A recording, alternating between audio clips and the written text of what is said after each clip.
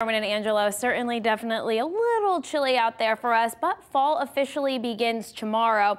We do have an elevated fire risk on Tuesday. We just have had a prolonged period of dry weather that has just increased our drought, and we're not really seeing any rain in the foreseeable future, maybe Sunday and Monday. We are expecting a midweek warm up though, so if you're kind of sick of these 30s to start your morning, we'll likely start off in the 50s by the middle of the week. We do have a frost advisory though in place till tomorrow morning at 8 a.m. for most of the state, excluding the immediate shoreline. So I do think some locations tonight will fall back into the middle to lower 30s. Definitely going to be a chilly night ahead. Right now we're having a mix of 40s out there. 41 in Danbury, 49 in New Haven, Waterbury at 44, 49 in Hartford, and 47 in Groton. So we are going to be mainly clear tonight. A north wind anywhere from about 5 to 15 miles per hour. Temperature wise, we'll fall back into the 30s, middle 30s for some of our inland locations. Along the shoreline, staying a little bit more mild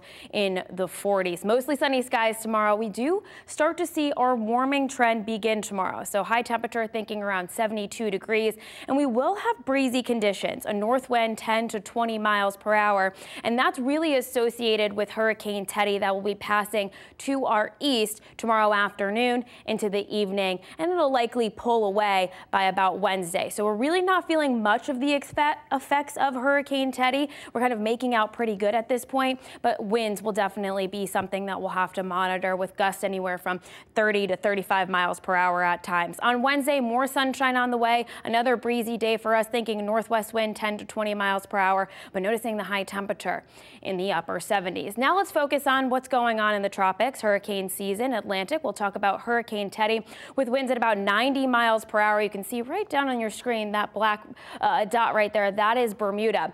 So this particular system continuing to track east. It's likely going to make a landfall north and likely make a landfall in Nova Scotia. Now notice that this is really to our east, and so we could see some pretty high wave lengths or wave heights associated with this particular system, especially for areas that are closer to the Massachusetts coastline, Cape Cod, Nantucket, those areas. For us, we really are going to see those breezy conditions likely kind of ramp up in the afternoon into the evening. Noticing this is our wind gust tracker, a northwest wind with gusts anywhere from 25 to even 30 miles per hour. That'll likely stay with us in the overnight hours, and then by Wednesday kind of seeing those winds diminish by the afternoon. As I mentioned, we are experiencing some pretty high wave heights. We'll have to continue to watch that, but by tomorrow afternoon and evening we could see heights off of the Boston and then off of Cape Cod and into Nantucket with wave heights at around 10 feet to even 15 to 18 feet. So pretty high swells there.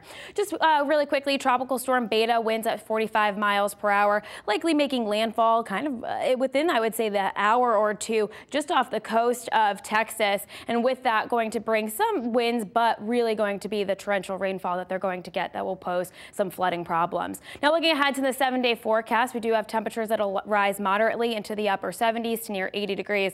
By the time we get to Thursday and Friday, a couple of chances for some showers. Sunday and Monday, we'll be watching that time frame very closely. Now,